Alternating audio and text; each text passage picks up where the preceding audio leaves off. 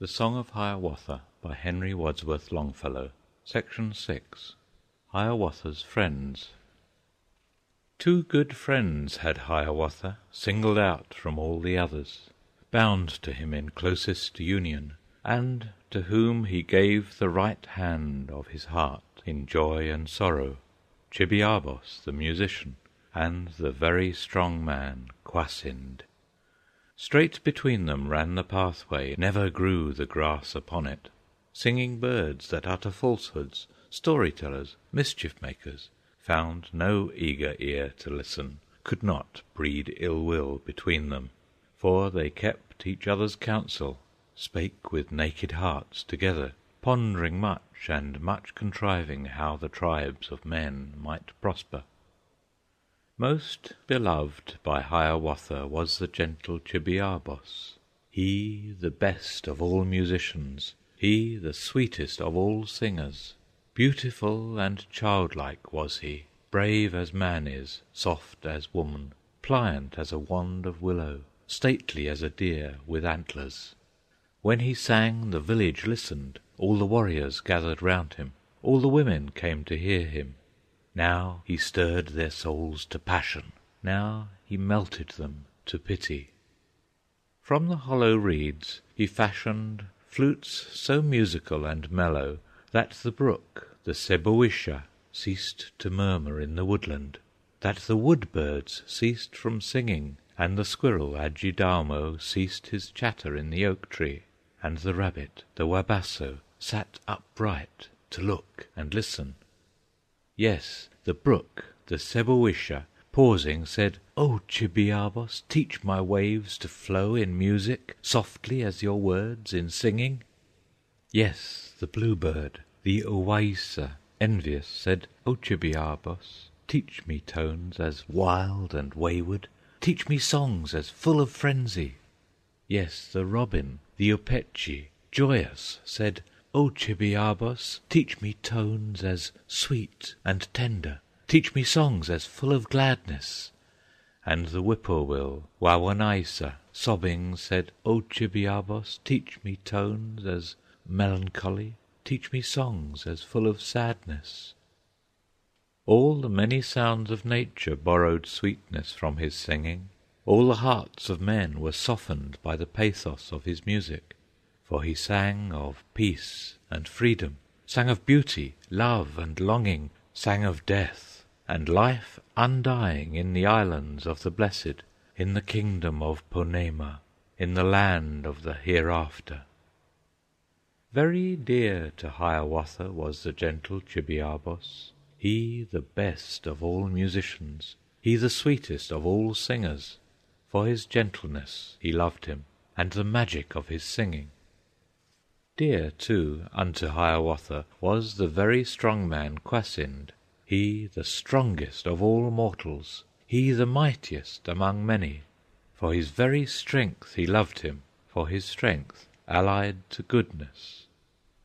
Idle in his youth was Kwasind, very listless, dull and dreamy, never played with other children, never fished, and never hunted. Not like other children was he, but they saw that much he fasted, much his Manito entreated, much besought his guardian spirit. "Lazy Kwasind," said his mother, "in my work you never help me. In the summer you are roaming idly in the fields and forests. In the winter you are cowering o'er the firebrands in the wigwam. In the coldest days of winter I must break the ice for fishing. With my nets you never help me. At the door my nets are hanging, dripping, freezing with the water. Go and wring them, Yenadizé! Go and dry them in the sunshine." Slowly from the ashes Kwasind rose, but made no angry answer. From the lodge went forth in silence, took the nets that hung together, dripping, freezing at the doorway. Like a wisp of straw he wrung them, like a wisp of straw he broke them. Could not wring them without breaking, such the strength was in his fingers. "Lazy Kwasind," said his father, "in the hunt you never help me. Every bow you touch is broken, snapped asunder every arrow. Yet come with me to the forest, you shall bring the hunting homeward." Down a narrow pass they wandered, where a brooklet led them onward, where the trail of deer and bison marked the soft mud on the margin, till they found all further passage shut against them, barred securely by the trunks of trees uprooted, lying lengthwise, lying crosswise, and forbidding further passage. "We must go back," said the old man. "O'er these logs we cannot clamber. Not a woodchuck could get through them, not a squirrel clamber o'er them." And straightway his pipe he lighted, and sat down to smoke and ponder. But before his pipe was finished, lo, the path was cleared before him. All the trunks had Kwasind lifted, to the right hand, to the left hand, shot the pine trees swift as arrows, hurled the cedars light as lances. "Lazy Kwasind," said the young men as they sported in the meadow, "why stand idly looking at us, leaning on the rock behind you? Come and wrestle with the others, let us pitch the quoit together."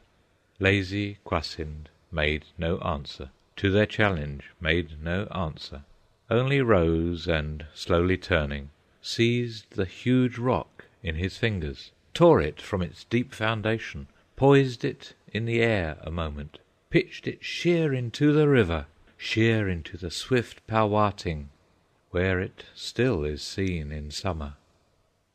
Once, as down that foaming river, down the rapids of Pauwating, Kwasind sailed with his companions. In the stream he saw a beaver, saw Ahmeek, the king of beavers, struggling with the rushing currents, rising, sinking in the water. Without speaking, without pausing, Kwasind leapt into the river, plunged beneath the bubbling surface, through the whirlpools chased the beaver, followed him among the islands, stayed so long beneath the water that his terrified companions cried, "Alas! Good-bye to Kwasind! We shall never more see Kwasind!" But he reappeared triumphant, and upon his shining shoulders brought the beaver, dead and dripping, brought the king of all the beavers. And these two, as I have told you, were the friends of Hiawatha, Chibiabos the musician, and the very strong man, Kwasind. Long they lived in peace together, spake with naked hearts together, pondering much and much contriving how the tribes of men might prosper. End of section 6.